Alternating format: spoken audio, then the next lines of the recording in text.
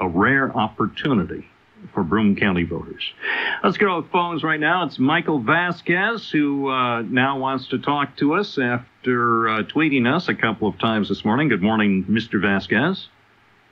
Morning, Bob. How are you today? Super. What's up? Well, I was just listening to your comments, and that's why I sent in my text. So you then first, before we go any further, respond to the last tweet you sent. Given the way you just attacked me for the statement, so you were attacked on the air. Yes. Attacked.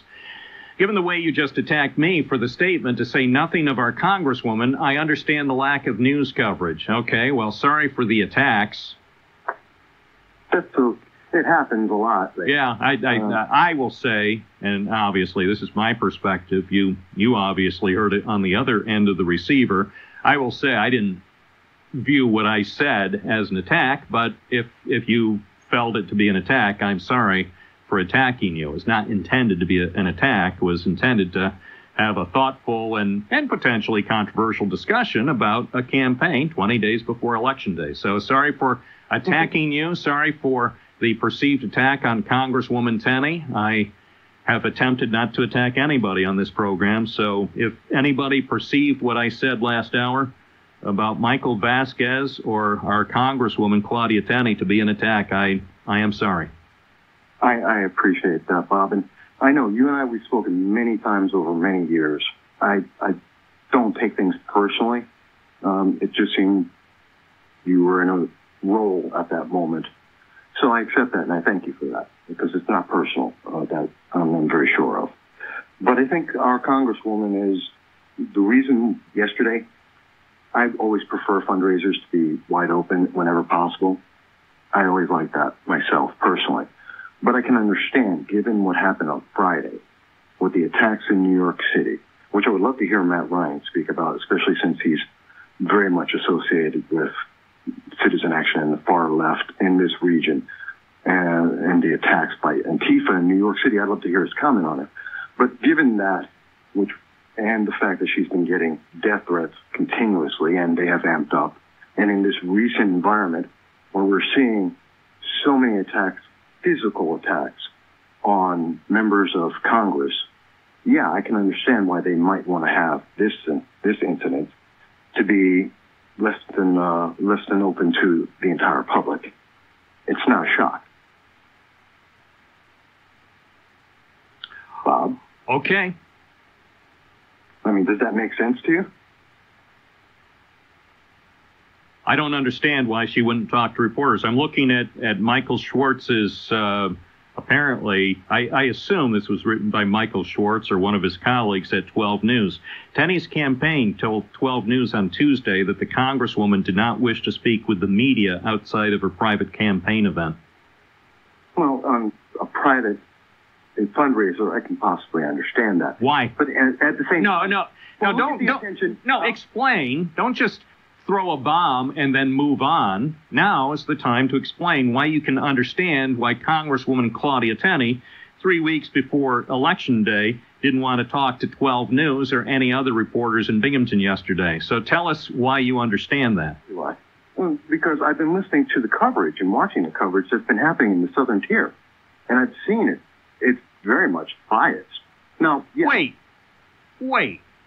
12 News is famous for balanced coverage. That's all they have on their station. So I don't know, and to talk about what happens, say, on a talk show, this is, say, a local talk show is just like the opinion programs on cable news at night, whether it's on Fox News or MSNBC. People give opinions during opinion segments. As far as coverage, look at 12 News. It's the most balanced coverage in the history of TV. I'm not questioning that particular reporter. So my question is, why wouldn't she talk to 12 News reporter Michael Schwartz? I saw him out there. He was out there, I don't know, he might have been out there for 2 hours or whatever, covering for the live shots at, I believe, 5:30, and 6, and then later. And she wouldn't talk to Michael Schwartz from 12 News? Well, and that's not the first time that reporters have been standing outside of an event and didn't get to cover it. I've had it happen. You've had it happen. I know, and it'll happen again. I'm saying specifically in this case, tell me why, in your view, that Claudia Tenney wouldn't talk with local reporters on State Street yesterday. I don't work for the campaign, and I don't speak for the congressman. But you said you understood why. So you understand something that I don't understand, so share your understanding with me. What possible benefit would Claudia Tenney get by not talking with reporters yesterday? The way I look at it, she could only have gained because, and you know the way the media works, Michael, the media operate, we have X amount of time for a story. TV news, maybe, if they're lucky, they could go 2 minutes. Most of the time, they may go 1:45, so they don't have much time. So say if a story is slotted for about 100 seconds, well, Michael Schwartz or whoever's working for News Channel 34 or Fox 40 or Spectrum News, they will include maybe a soundbite with a protester, then maybe somebody from the campaign, maybe a soundbite from Paul Ryan, which no sound bites were available, and then maybe even a sound bite from Claudia Tenney, but none were available because she didn't want to talk with reporters yesterday outside of her private campaign event. I don't understand. Well, one, it's not a surprise because I've seen Anthony Brindisi do the same thing many times. Two, I've watched and read the news in the Southern Tier overall, not speaking about this reporter specifically, because I don't remember his articles offhand, but I've seen the slant that has been very much against Republicans, our Congresswoman in particular, for several months, since at least January, if not way longer. Third, I also noticed that there's a lot of things that are missing in the coverage. By the way, did anyone notice that the NRA this Monday just re-rated all of the candidates, and in particular, there was Anthony Brindisi, Donald Pardo, Clifford Crouch, were all re-rated. And in particular, Anthony Brindisi had a 7 rating, an F. And that's specifically because of the red flag legislation votes that he made. But no one's talked about that. Again, that's a slant. That's a very important factor, especially because of the election coming up. And there are many gun owners in upstate New York, especially in the Southern Tier region. And it's of particular interest to those voters. But I don't hear anyone talking about that besides myself.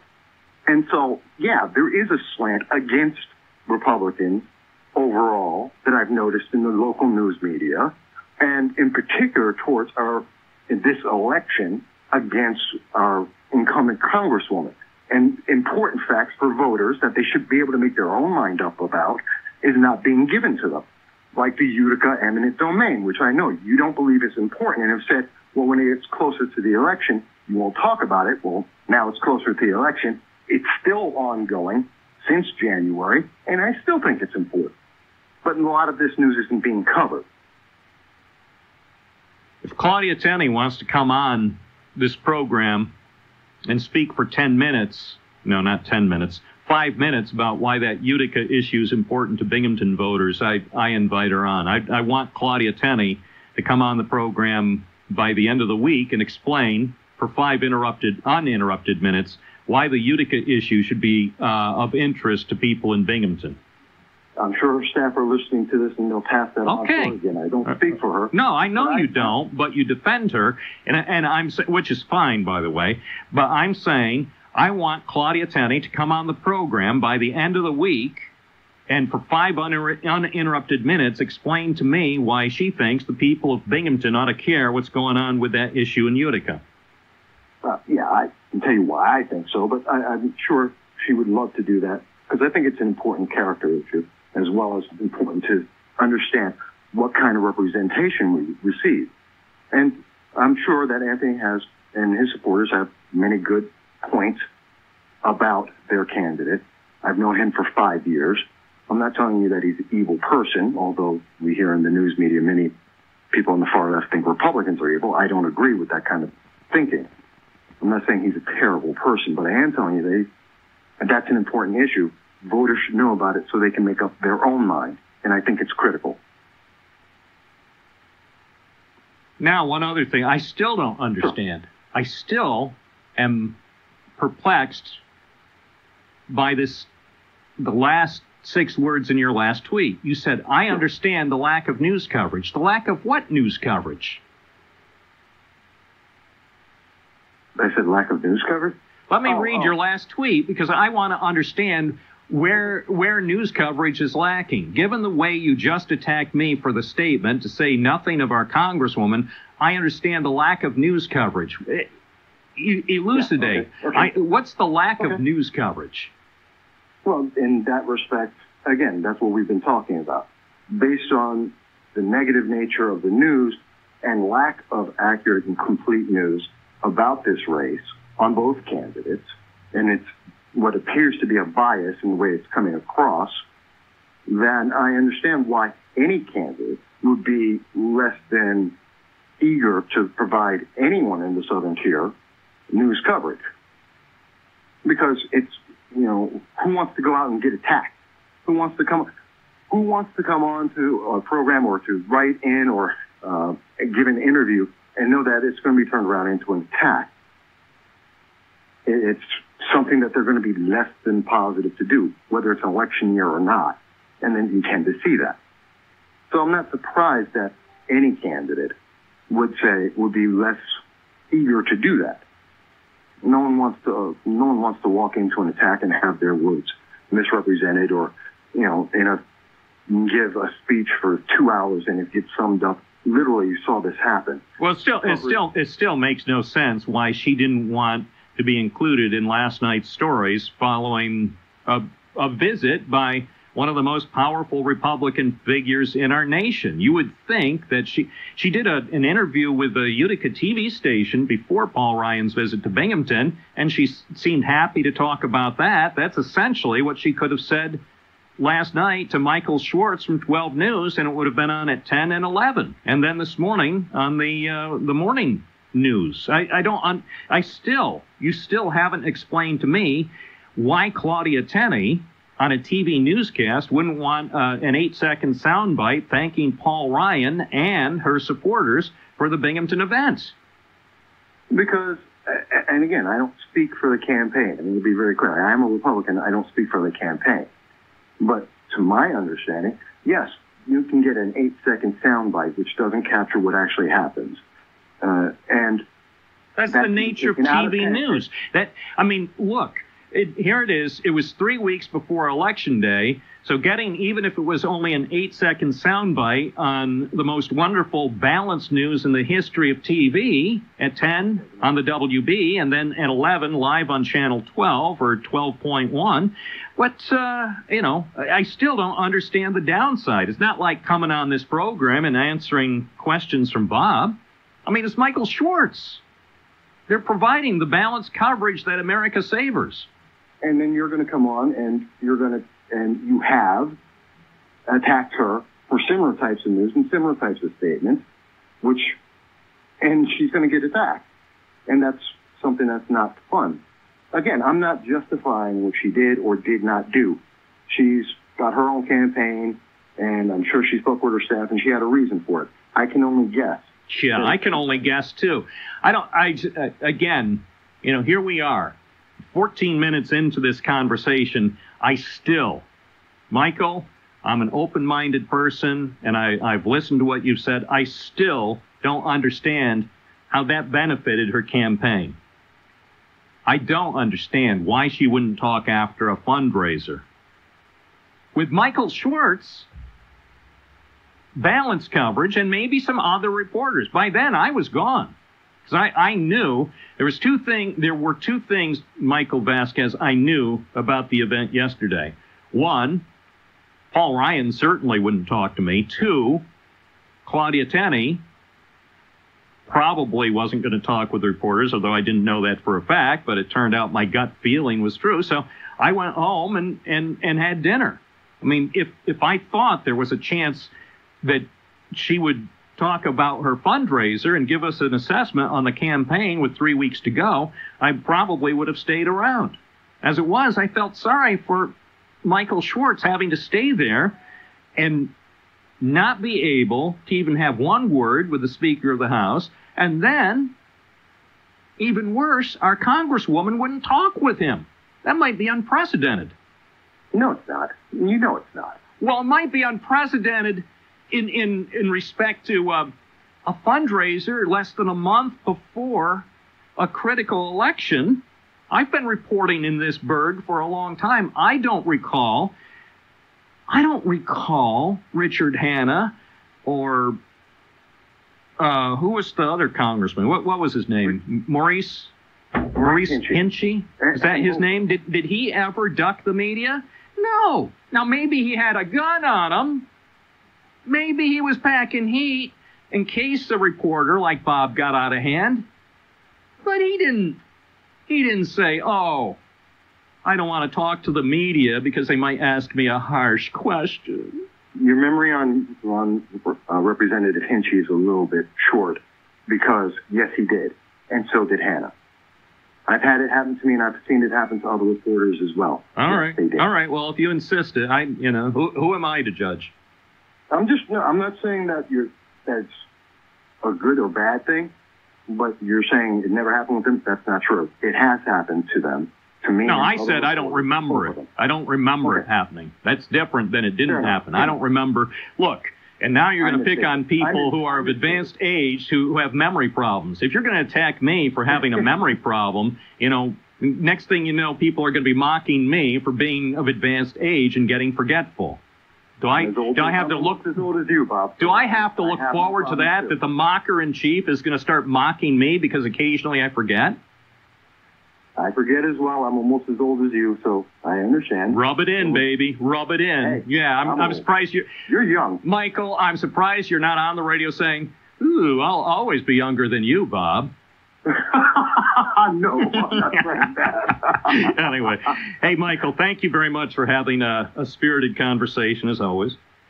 Thank you. And please do ask Matt when he comes on, what is he doing to make sure that Antifa does not come into Binghamton as they have been, it seems, the rumors are that they're indicating they may. Well, he's right here. Oh, wait. I didn't hear the question. Yeah, repeat the question. Matt Ryan's right here, and Matt Ryan, who's the expert on Antifa coming to Binghamton. So listen carefully to Michael Vasquez pose this question. Seriously, this is now Matt Ryan, who's former Binghamton mayor and running for sheriff. Okay, Michael Vasquez, ask the question because I want to know, too, what Matt Ryan is going to do to keep Antifa from coming here on State Street and wrecking my lunch hour. Wait, hold on. Listen, Matt Ryan, listen to Michael's question.